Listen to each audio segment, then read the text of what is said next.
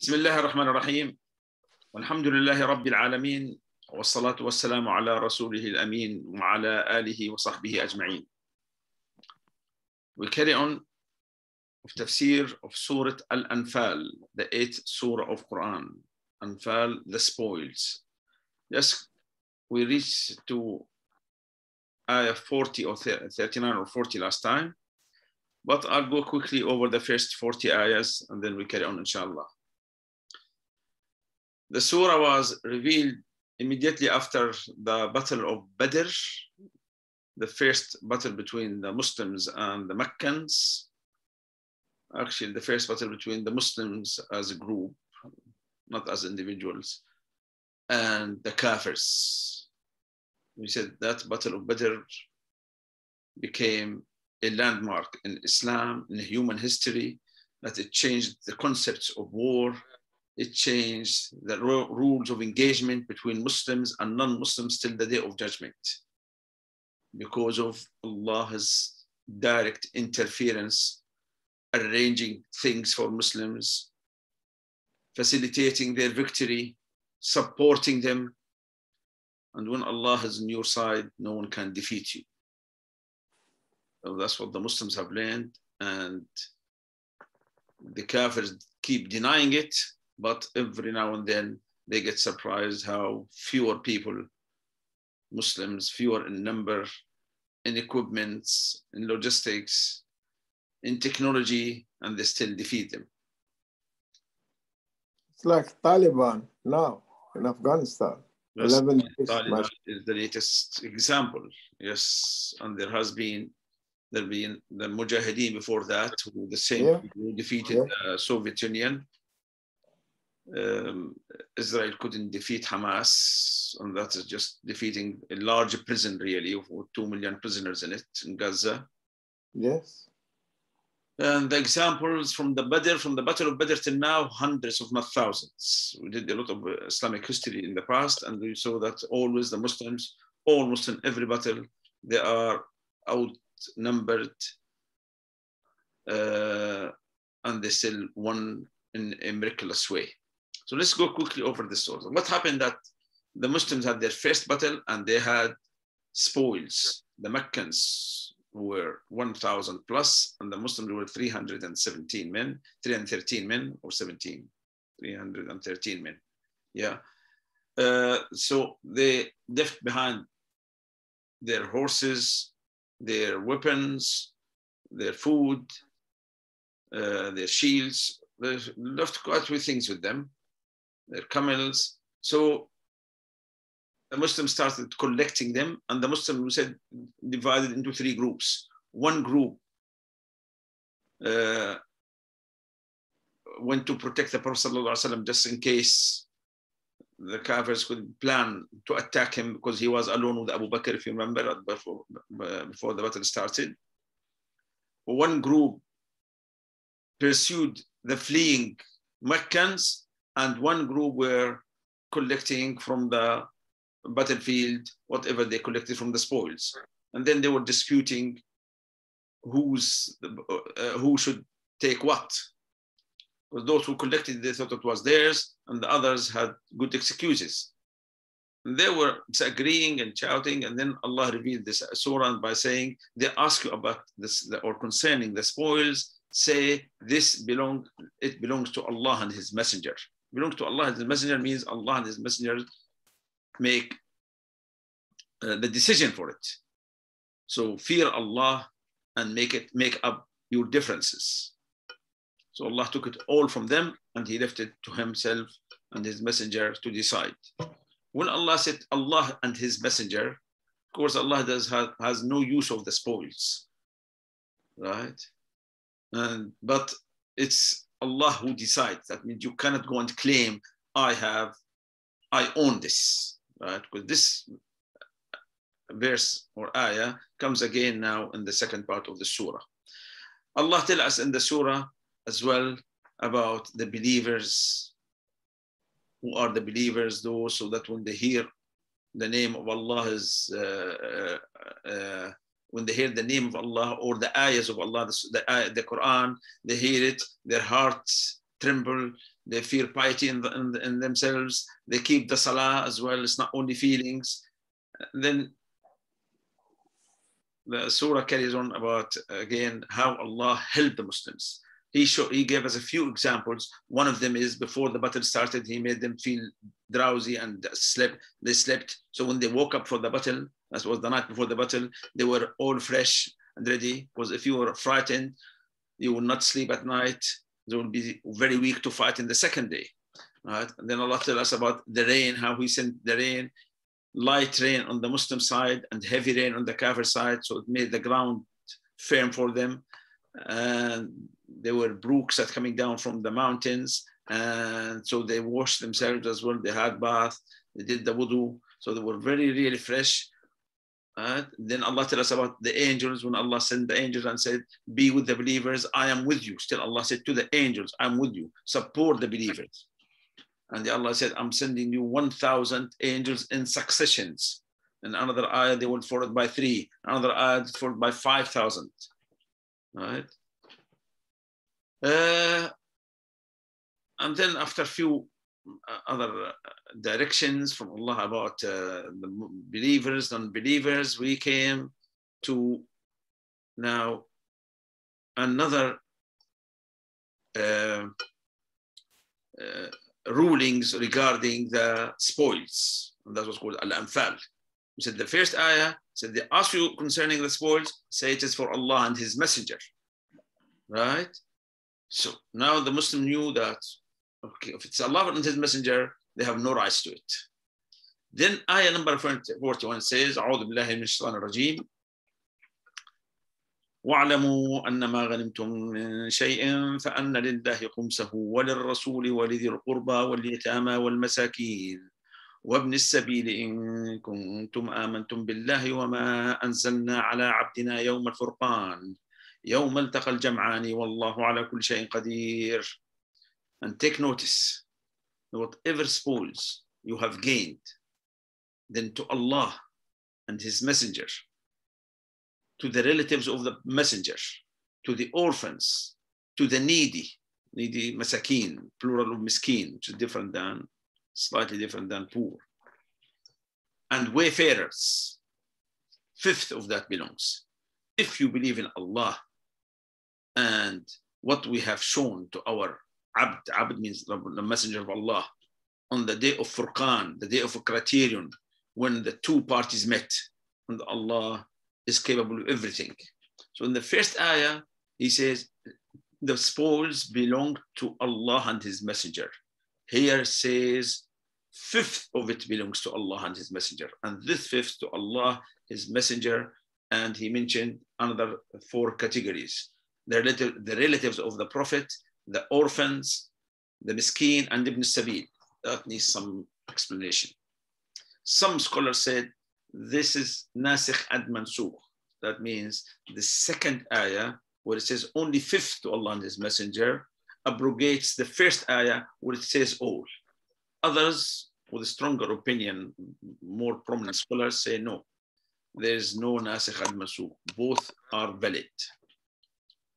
So when Allah and His Messenger take charge of all the spoils, and when Allah and His Messenger takes fifth of it. First of all, when we say Allah and His Messenger, let's be clear about that.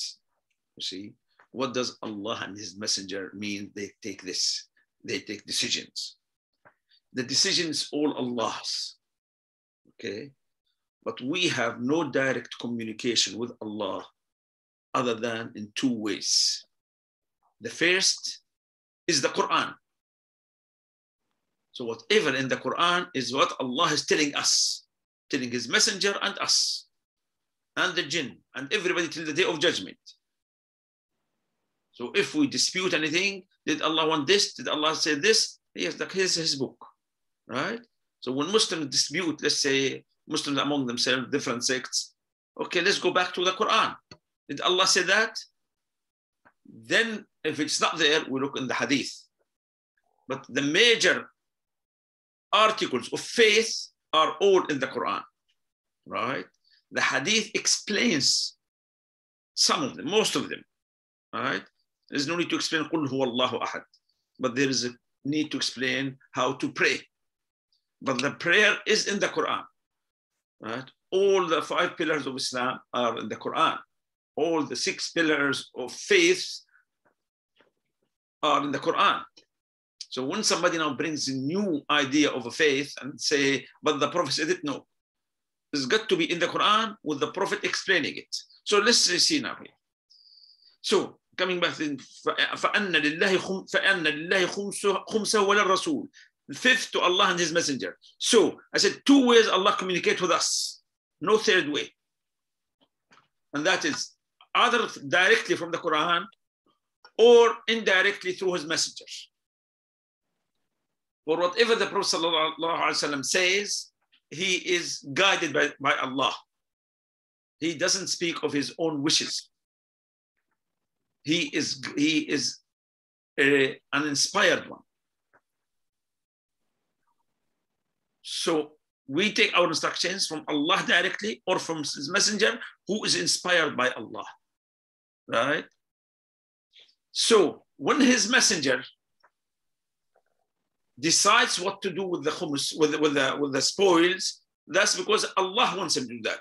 To understand what Allah and His Messenger, because if we left it the spoils to Allah only, then what to do with it? We cannot say to Allah, take it. It's to Him before and after, isn't it? I'll give you a good example of that. Next surah we'll do, inshallah, is Surah At-Tawbah. It talks about zakah, right? Zakah is one of the pillars of Islam. You know that.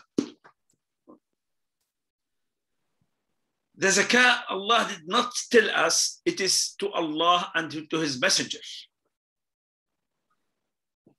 He told us then, because He mentioned it, exactly how to spend it. He made 8 categories. الفقراء, المساكين, العاملين عليها, the poor, the needy, the one who works for it, the wayfarers, the ones who are in debt. All right, we'll come to those inshallah soon, next week or the week after. So he explained to us, you understand, the zakah in details, right? So the Messenger of Allah decides every time they make a spoils, whether it is for him to decide to spend it on the state affair, on his family, on himself. That's his privilege to do that. Or to give it to others, to give some of it. The second, so that's the first one.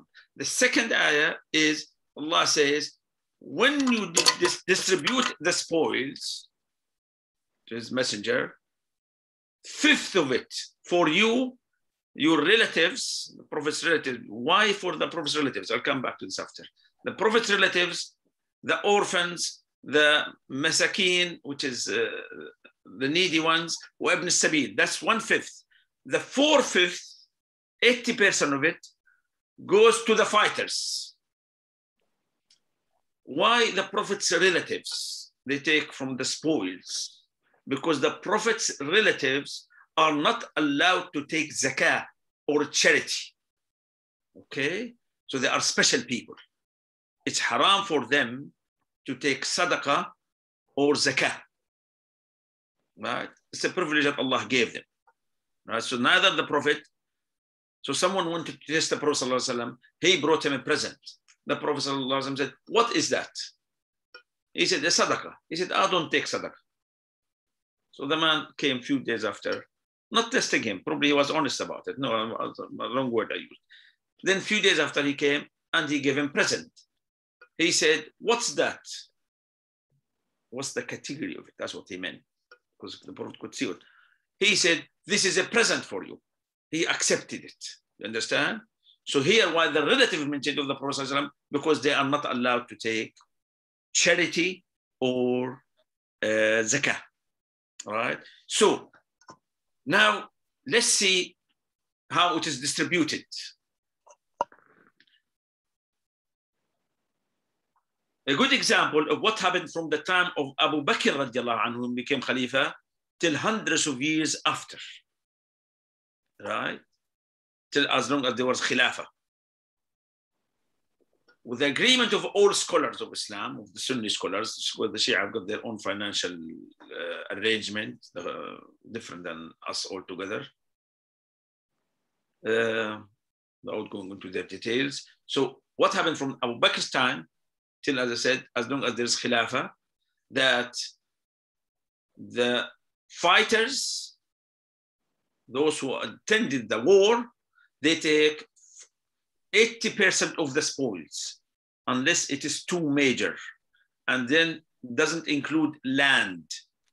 It's got to be something that you carry with you, something of wealth, something, but not land, right? So they take fourth, because if they took the land, then few people will have possessed the whole Muslim world, right? That was the observation of Umar radiallahu anhu. Coming back, so fifth goes to the state, and 4/5 goes to the fighters. The fifth that goes to the state, right? They spend it.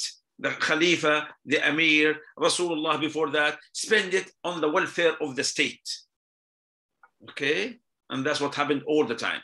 So that's why when we studied Islamic history, remember, the spoil that were coming fifth only, there was so much that a lot of Muslims became really multimillionaires, right? Because there's few of them in Mecca and Medina and in Arabia, compared to the big gains they were making. They were beating empires, right? Much larger than their numbers and much greater. And the spoils were coming almost on a daily basis to Medina. And they used to send it to other towns and cities in the Muslim world at that time that was growing. Okay? So this is now, we know how the spoils are distributed, right? So this is the fifth. Now the Shia said the fifth is we pay from instead of the zakah.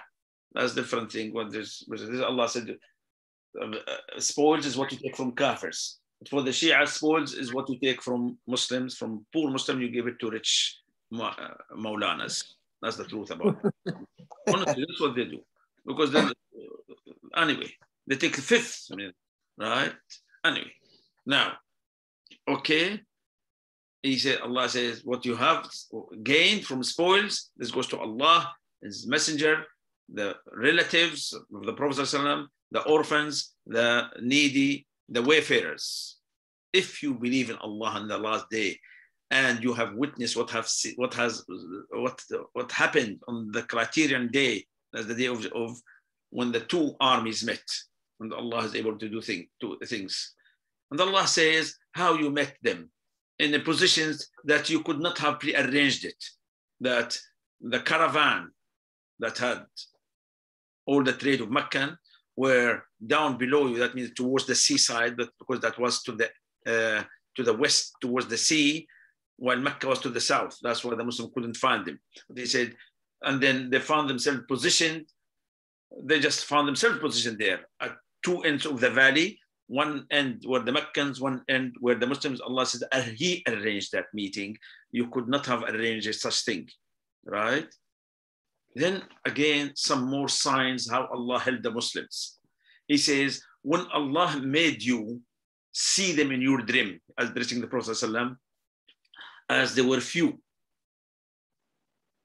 And when you met the Kafirs in the battlefield the second day, when you met them, Allah made you look small in their eyes and made them look small in your eyes. Now, to make the Kafir small in the Muslims' eyes, it will raise their morals. There's only few in front of us. But the Muslims were 300, the Kafirs were 1,000 plus. What is the advantage of making the Kafirs, the Kafirs see the Muslims few as well?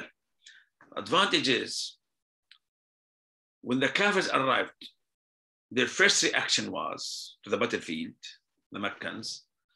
There were 1,000 plus of them, and they sent a man called Umayr ibn Wahab, a clever man from Mecca, a warrior, but again, very experienced man. He went on his horse very close to the Muslim camp, but not close enough to be caught. He had a good look at them, and he came back to report to the Meccans. They said to him, what did you see? He said, I saw an army of about 300 men, give or take few. That's not a bad estimate, right? When you are from few hundred yards, and they were 313. But what I noticed as well, that they were so determined. Although we are superior in numbers, but I can't see any one of them surrendering or getting killed before killing one of us. How can we go back to Mecca, and it was a small town as well at the time, it was just slightly larger than Medina. He said, how can we go back now with 300 dead? That means every family will have 5 or 6 or even more dead people. My suggestion, let's go back. And the Meccans were about to go back. But then Abu Jahl and few others insisted, no, if we go back, then our prestige will go so low in the eyes of the Arabs. Nobody will respect us. They'll say we fled from few of Muhammad's friends. We can't do that. It's very humiliating. So they decided to fight. Why? Right? They decided to fight. So Allah did not want them as well to run away before the battle started, because Allah planned to kill a lot of them. Right? So when they approached the Muslims, their morals were raised more because they could see them very few. In reality, there are 300 of them. But as soon as the two armies met, it was too late. Suddenly, and that's not in this surah, but in Surah Al-Imran, Allah said the Kafirs could see the Muslims as if they were twice as many. يَرَوْنَهُمْ مِثْلَيْهِمْ رَأْيَ الْعَيْنِ. With their own eyes, they can see twice. Everyone see 2 men in front of him, or they can see there's twice the size of their army. Why is that? Well, Allah can make you see whatever He wants you to see. But as well, there's something we have to know and believe in. In the battlefield, if Allah sent the angels to fight with the Muslims, that happened in Badr, and in every battle, Allah sent the angels. Allah doesn't send them in every battle, but He sent them even our lifetime. He has sent them quite a few times to Muslims in different parts of the world. Believe me, it happened. What happened? The Kafirs see the angels, but not as an angel, as angels. They see them as human beings, fighters. Right? And we said the story about how al-Abbas was a big man, was captured by a small Sahabi.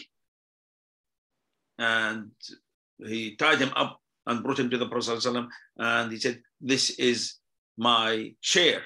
That means his belonging. And al-Abbas said, this man, this little one arrested me, he had 2 big men with him. The Muslim did not see the angels. He said, Messenger of Allah, I was alone. The Prophet ﷺ said to him, be quiet. 2 honorable angels were helping you. Right? Okay. So when they met, they suddenly saw different numbers altogether. But it was too late. They couldn't know whether they run or not, they will be killed. O who you believe, Ayah 45, يا أيها الذين آمنوا إذا لقيتم فئة فاثبتوا واذكروا الله كثيرا لعلكم تفلحون. O you believe, if you meet a group or a force in the battlefield, then be steadfast, don't run away, and remember Allah so you may be successful. This remembering Allah in the battlefield, as Allah ordered the Muslim to do, it has become like a source of ammunition. When the Muslims doing fighting, they do a lot of zikr while they're fighting. Subhanallah, Alhamdulillah, Allahu Akbar, La ilaha illallah. This helps a lot. It frightens the kafirs a lot. It's source of weapon. That's what Allah says. Right? Stand firm and remember Allah. And then next ayah. وَأَطِيعُوا اللَّهَ وَرَسُولَهُ وَلَا تَنَازَعُوا فَتَفْشَلُوا وَتَذْهَبَ رِيحُكُمْ وَاصْبِرُوا إِنَّ اللَّهَ مَعَ الصَّابِرِينَ. And obey Allah and His Messenger, and do not dispute among yourselves. For if you do, your force will dissipate and you will fail. And be patient, for Allah is with those who are steadfast and patient. We saw in the Battle of Uhud, where the Prophet was there and the Sahaba, that the Muslims disputed. And Allah said, because of that dispute, they've lost the war of Uhud. And from that time again, till the day of judgment, every battle the Muslims lost because of dispute amongst them. Every time they lost, there is a dispute. Two reasons the Muslims lose. Either they are disobedient to Allah and His Messenger, and they're going and fighting national wars, like what happens between Muslims and non-Muslims. That's what they keep losing all the time. They're not Islamic mujahideen, right? National armies, like more like mercenaries fighting for salaries, right? So either they have no faith, or if they have faith and lose because they dispute. Every battle that the Muslims fought and lost, there was one of those two reasons. Without those two reasons, they don't lose regardless of what the enemy has there, right? In the battlefield, as when Shaitan came, when the Kafirs were discussing to fight or not to fight, suddenly Shaitan himself, the big one, Iblis, came to them, but in the shape of an Arabian chieftain. And he said, well, where are you going? We have to fight. This is your opportunity to get rid of Muhammad and his people. I and my tribe are with you. They are on their way. So he just joined them, and then they were happy as well. Although they outnumbered the Muslims, but an extra few hundred or few thousand would be welcome. They are on the way. I've got my people with you. And he came in the shape of an Arab people that they knew, right? So when the battle started, he saw Jibreel. He could recognize Jibreel. He saw him before in heaven when he was there. So he saw him. He ran away. He said to him, where are you running? Where are you going? He said, I see what you don't see. And he left them alone. And they were so disappointed, right? He said, I fear Allah. What I see, you don't see. And he just ran away, okay? Next ayah. It's all beautiful ayahs. When the hypocrites and those who have disease in their hearts, they say, those people, the Muslims, have been deluded by their religion. See, but whoever puts his trust in Allah, then Allah is mighty and wise. This is happening all the time. That when the Kafirs, who probably much more superior to us in numbers, technology, equipment, etc., they always wonder, how can those deluded people fight us back? I mean, 20 years ago, nobody ever thought that those few mujahideen with Kalashnikovs would defeat a superpower. The Soviets saw the same. They think just because they're mujahideen, they're Muslim, they're going to win. Right? But Allah says, no, whoever relies on Allah, and Allah is mighty and wise.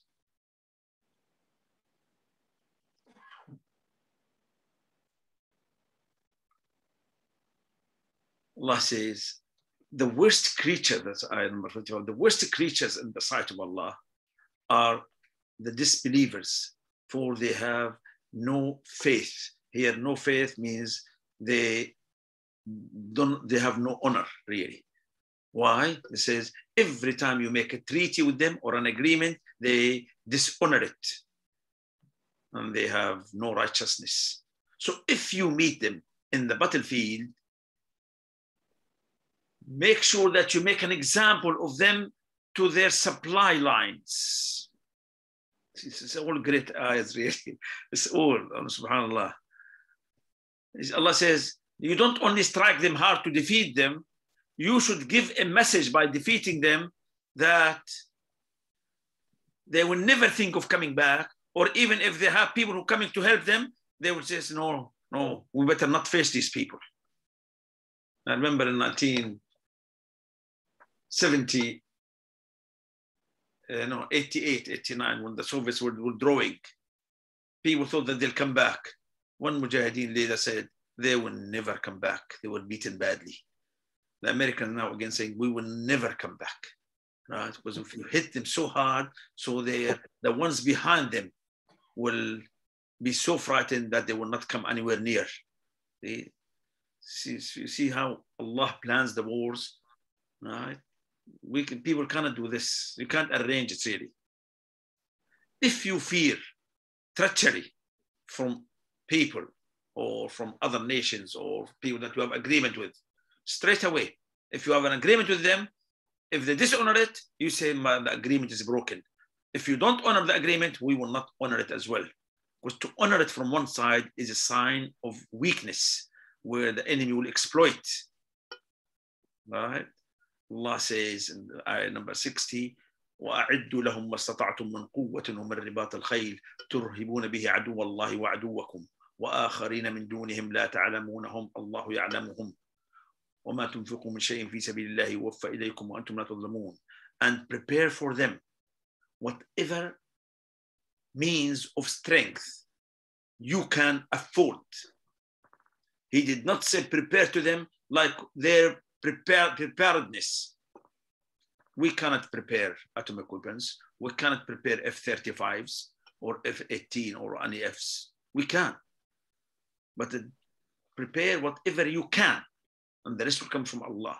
But Allah says as well, many people think that whatever you can means zikr and reading Quran. He says no. Power. Prepare for them whatever power you want. And just in case somebody misunderstood that, in Sahih Muslim, the Prophet ﷺ said, power means shooting. He repeated 3 times. Power means shooting. Power means shooting. Prepare whatever you can. Okay? Not whatever they can. Then we cannot fight them. Simple as this. He says, as well as horses. Prepare your horses. The horses were the best means of fighting at the time.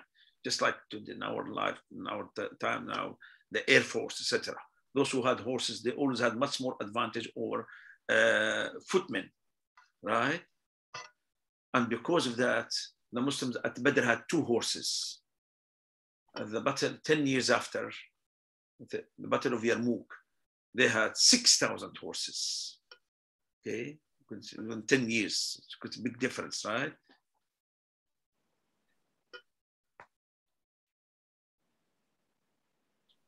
If the enemy defers to peace, number 61, if they defer to peace or incline to peace, then you defer to peace as well. But that is not an occupying enemy. That is not an enemy that who took your rights or your land. A neighboring enemy, an enemy that you're fighting even at a distance, but they seek help, they seek peace.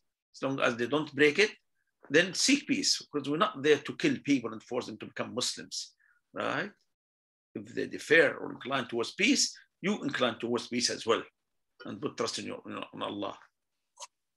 But if they defer for peace to deceive you, because they do this, next ayah says, then sufficient for you is Allah with you.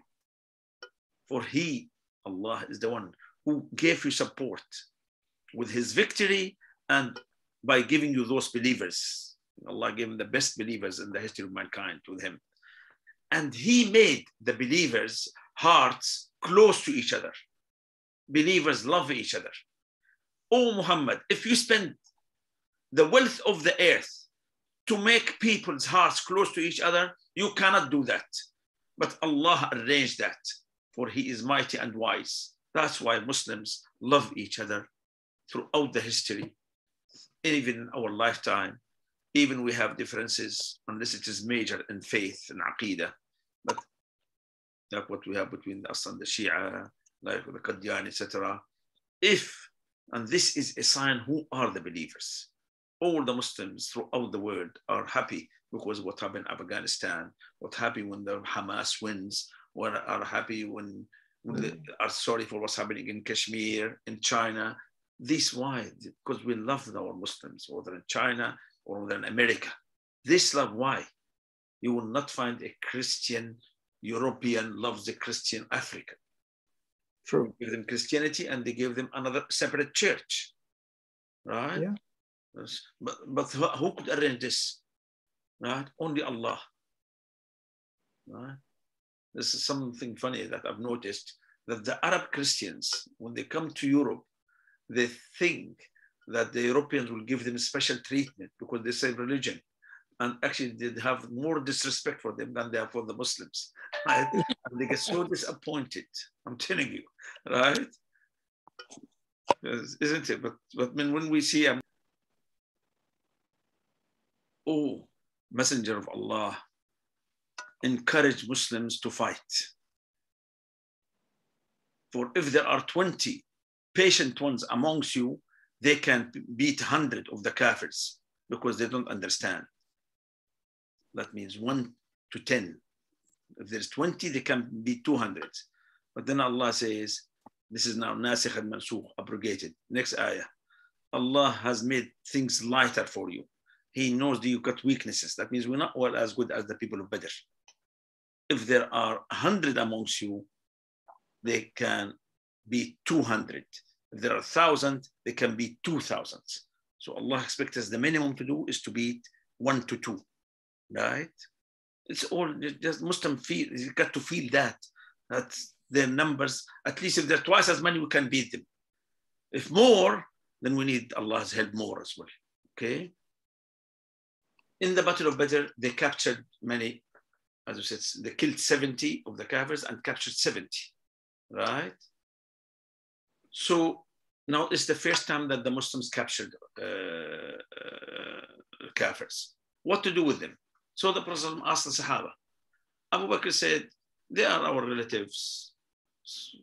They are still relatives in Mecca. So if we take ransom for them, it will weaken them financially. It will increase our strength. Umar, what do you think? Umar said, it's the first battle. To give them a good lesson, I think we'll chop their heads off. Then the Prophet took Abu Bakr's advice. The second day, and then they decided not to kill them, but to take ransom for them. The second day, Umar woke up in the camp, and he was walking, and he saw the Prophet and Abu Bakr crying. He said, why are you crying? Tell me so I can join you crying. Allah was about to punish us for taking ransom. You were right. We should have killed them. So Umar was right there. Allah agreed with him. Right? But Allah says, because there's somewhere else in the Quran, Allah mentioned that you can't take ransom. Because of that, Allah will not punish you for the wrong decision. Okay? Then consume what you have gained. It's legitimate and wholesome, and remain conscious of Allah, for Allah is forgiving and merciful. Right? Now, one of the captives was al-Abbas, the Prophet's uncle. He was a rich man. So he got to be a higher ransom. He said, Messenger of Allah, I'm a believer, but I was forced to come. If I didn't come, they would have killed me. They would have known that I'm Muslim, because the Muslims who were left back in Mecca after the immigration, they couldn't declare their Islam like before. They would have killed them, or they would have taken their properties, or depends on their status, but at least they would have given them a much harder time. Now the Prophet and Abu Bakr and Umar and major Sahaba have left. So the Muslims who were in Mecca, they kept their Islam secret. So Al-Abbas said, I'm a Muslim, so I can't be taken as captives. So the Prophet kept him as captive. And Allah revealed this. He said, oh, Messenger of Allah, inform the prisoners that you have got hold of. If what they say is the truth, Allah knows what's in their hearts. But as the Prophet said to them, we'll treat you as one of them. We can't treat you differently. We saw you in the enemy camp, we'll treat you as an enemy. So Allah says, Allah knows what's in your heart. If you're telling the truth, Allah will substitute you better than what has been taken from you, or what will be taken from you, and He will forgive you. But if you want to betray Allah and His Messenger, then you have done that before, and Allah overpowered you. Right? So again, there is no deceit there. Why? Allah knows. You could have said to the Prophet, yes, he is a believer, but Allah is making a rule for the future, for the Muslims. We cannot just capture somebody and says, La ilaha illallah Muhammadur Rasulullah, and I am praying, etc. Right? How do we know? We catch, do you understand the wisdom behind it? Even the Prophet's uncle, Allah did not spare him. Right? He spared his life, but he had to be treated like a kafir. As the Prophet said, we catch you in the enemy camp, we treat you like an enemy. So when Muslim now capture a kafir and says, oh, la ilaha illallah, after you capture him, if he say it, you treat him like a kafir. We don't know what's in his heart. That's between him and Allah. The last 3 ayahs about the believers now. Those who have believed, الَّذِينَ آمَنُوا وَهَاجَرُوا, and they immigrated and they struggled, did the jihad fi sabilillah with their wealth and on themselves. Always jihad comes with your wealth and with yourselves, with your body. Without wealth, without money, you cannot fight. There's no free weapons, no free food, right? All of the jihad with yourself and with your wealth first and with yourselves. Those who did, they became believers and did the hijrah and they did jihad fi sabilillah with their wealth and with themselves, or their possessions with themselves. And those who gave them support and nusra, ansar. That means the people of Medina, Muhajirin and Ansar. Those are the allies and brothers and friends of each other, right? So the Muhajirin and the Ansar, those who did jihad, those who did the hijrah, these are the allies of one another. But those who became believers and did not do the hijrah, they are not your allies. He didn't say not your brothers, not your allies. So you cannot ally yourselves with that. Why? Because that causes a lot of problems for Muslims, right? Unless they make the hijrah, then they become part of your system, right? In case they ask for help, the believers who are a minority, right? Let's say the Muslims in China now, they're seeking help. The Muslims in India, they're seeking help, right? Can we help them or not? As a state, not as individuals. As individuals is another case. Not the time to talk about it. But as a state now we're talking about, as an institute, as an establishment. If the Muslims, the minority Muslims in one quarter ask for help because they are persecuted, like the Meccans were in Mecca during the Prophet time. The Meccans who were left behind, the Muslims. He says, you cannot give them alliance unless they make the hijrah. But if they seek help from you, then help them, except if there is agreement between you and those kafirs who are ruling them, right? That's how Muslims honor international laws, right? Understand? This is very clear. If there is agreement between you and another country, peace, trade, etc., there's no war between you and another country, you cannot even help the Muslims who are there.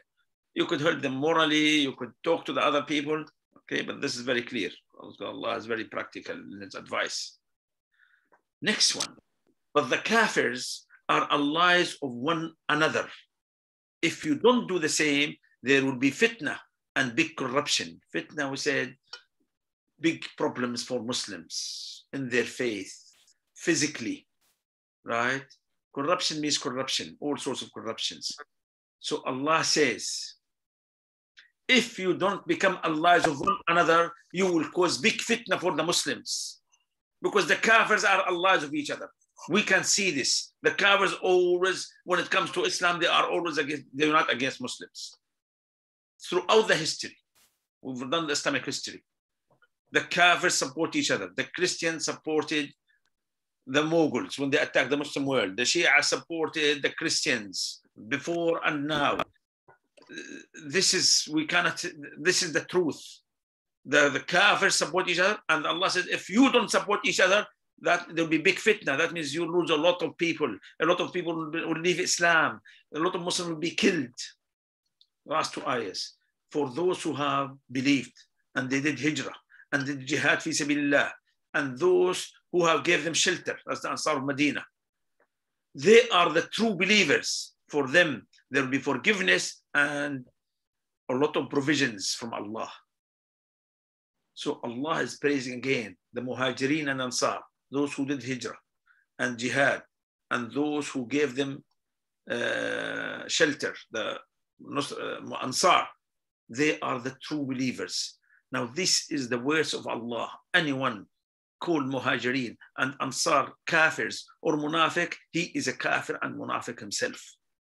This is very serious ayah about the Muhajirin and Ansar, because there are Muslims unfortunately, who call themselves Muslims, who criticize the Ansar Muhajirin. They're not infallible, but they are the true believers.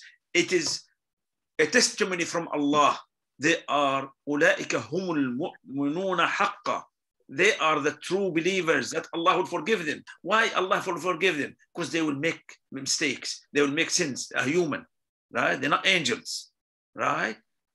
So we can never criticize the Muhajirin and Ansar unless we want to be kafirs or munafiqs, right? What's about those who became believers after? That's next ayah. For those who believe after that and did the hijrah, that's not the early Muhajirin, because another ayah says the early Muhajirin. And those who did jihad, they are one of you as well, right? They are one of you as well. So, because many Muslims, after the conquest of Mecca, there was no more hijrah, right? But there was jihad, the battle of Hunayn, the battle of Tabuk, right? And then the conquest that Muslims did throughout the world, said those who ever did after that and join you in your jihad, they belong to you. So as not to limit the number of believers only to the first 2,000-3,000 Muhajirin and Ansar, right? And then, so this is as far as Muhajirin and Ansar. But then Allah says as well, reminding us, وَأُولِي الْأَرْحَامِ بَعْضُهُمْ أَوْلَى بِبَعْضٍ فِي كِتَابِ اللَّهِ. As Allah reminding us, and those arham, you know, remember rahim, womb, those relatives are supporters and allies of each other. That is in the book of Allah. In other words, don't say just only the Muslims, the Ansar and Mujahideen, the Ansar and Muhajirin, only the allies. And if you are a good believer, you are my friend, only you are my friend and my brother. But you still have to look after your relatives, right? Because you are responsible for him.